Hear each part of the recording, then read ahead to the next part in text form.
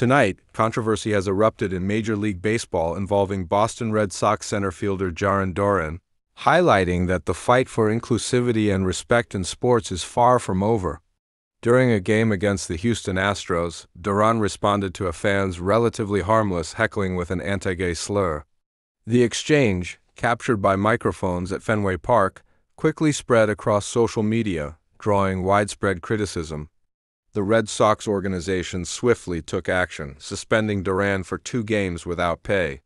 The team also announced that Duran's forfeited salary will be donated to pflag, an organization dedicated to LGBTQ advocacy.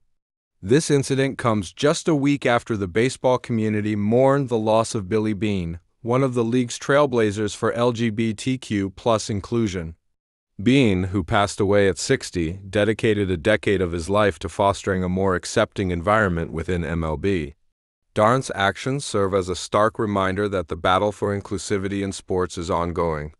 While this is not the first time a player has been suspended for using such language, it highlights a deeply ingrained issue that still plagues the sport.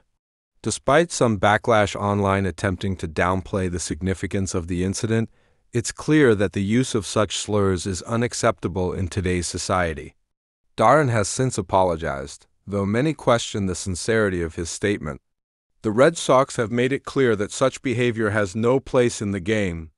Moving forward, it's crucial that the MLB continues to address these issues and work toward a more inclusive and respectful environment for all.